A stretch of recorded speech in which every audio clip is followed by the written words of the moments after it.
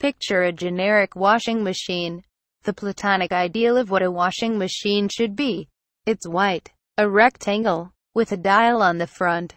Right. Now supersize it and you've got the Maytag MVWB765FW top loader.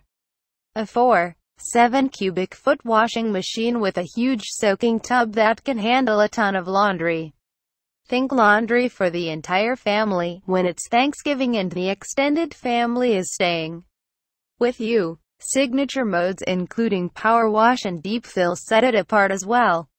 But there are some features that seem there more for peace of mind than actual cleaning capabilities. For typical day-to-day loads, this Maytag does a good job. We just wish the loads didn't take so long to complete. A departure from some of XA0 available. This white Maytag top-load washer appears fairly nondescript at first glance. The control panel tells a different story.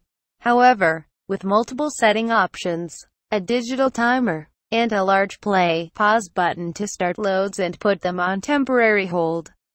It's a bit more modern than the standard washing machines you'd typically find at a rental property. While the machine doesn't boast about its fingerprint resistance, the metal panel remained fairly smudge-free.